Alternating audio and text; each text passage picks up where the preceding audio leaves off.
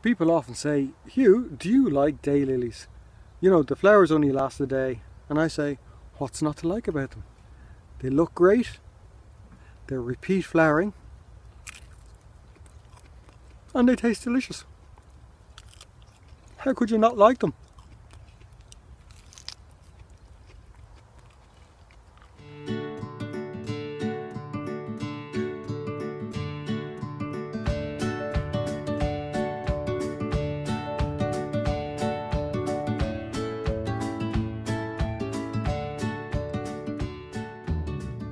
Greetings from the potager, everyone. Let's do a tour for August and I can show you the good, the bad and the downright awful.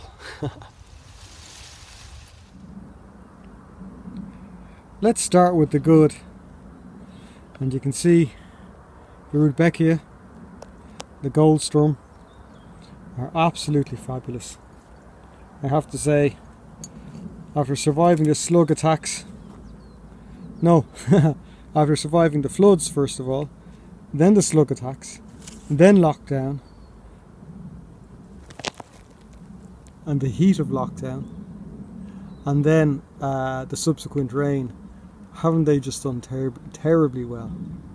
They really are gorgeous, gorgeous, gorgeous. Cosmos flowering away, looking fantastic. They really are, despite all the recent rain. They just keep on motoring along. A little bit of deadheading.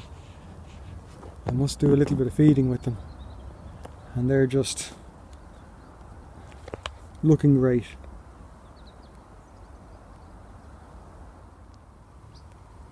I don't know what more I can say about daylilies that I wouldn't have said before, but these guys, the selection or collection that I have here, they're just wonderful.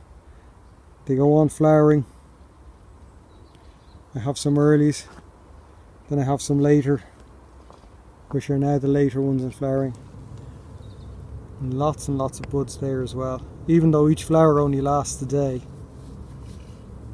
they just really do carry on doing their thing. Very lovely. These big dinner plate dahlias, called Maniac, hashtag flowers as big as your head. And of course, there's the tomatoes, also part of the good, nicely ripening now, with plenty more green ones coming along. Wonderful. Also in the good, the pumpkin. This is the one grown in the Dalek compost bin. Look at the size of that baby. And then there's the pumpkin that I have growing up on the climbing frame that's produced the fruit. It's like fantastic. And on the bad, we have some indoor pumpkin plants under cover, really affected by mildew. I decided I wasn't going to spray, I was going to let them develop and see what they did. I've taken off some leaves, let in some air, and I've been rewarded with what's going to be a gourd of sorts. Friends keep on going, you sure that's a pumpkin, Hugh? It looks more like a marrow of some sort. And at the start I was going, yes, it's definitely a pumpkin. Till now I'm looking going, I think it's a pumpkin. But you can see a little bit more work needed here. Cleaning out some of those leaves that have collapsed already. Some more of the bad. A little Portuguese laurel that just wasn't planted. It's a little bit starved now at this stage. That's not so good. And a fairly neglected, swamped couple of raspberry plants. Not so good.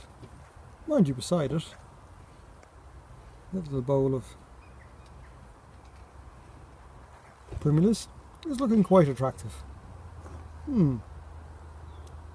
And a downright ugly section. Look at this. Oh my goodness. I step away for a couple of days and look what's happened to the dahlia. Munched and more munched beyond belief. It's like this should actually look like this. Fair enough, a couple of flower heads gone over, but plenty more flower heads on it with lovely lush foliage. But instead,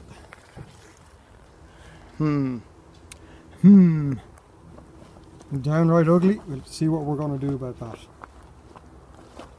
I think, as I did in one of my recent videos, getting in there, deadheading, removing any of that sort of foliage, trying to encourage these fresh young shoots to come through with a nice liquid feed and top dress will be the order of the day. And look at this, another downright ugly potato with blight. Some people go, oh, I'm not sure what blight looks like. That's blight, folks. See the tips of the leaves curling in and rotting, where a few days ago they were looking very healthy. And you can see it's just taken hold. So we'll cut the stems off these so the blight doesn't drop down and affect the tubers. I'm lucky to catch them at this stage. And this one too. So we'll cut the stems off. Now this variety is Satanta, and it is a blight resistant variety, which means it's slower to get blight. And sometimes people mix up blight resistance with it doesn't get blight at all, and it's not that it doesn't get blight, it's just that it's slower to get blight. So done well. Going to remove the stalks off. I cut them down to ground level, and hopefully that'll save the tubers. We'll leave the tubers a couple of weeks, and hopefully the tubers will be okay once I start to lift. And the final downright ugly is this particular small area here.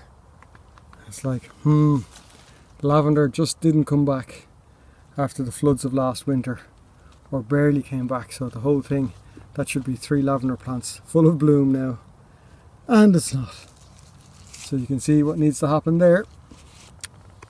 And look at this particular find. I say a long handled edging shears, completely rusted up, all ready for some renovation. Anyway, we'll give it a 360 from here as we say goodbye. Thanks for watching. As always, thanks for the likes and the comments and the chats. Look after yourselves, and of course, see you in the next one. All the best. Bye bye.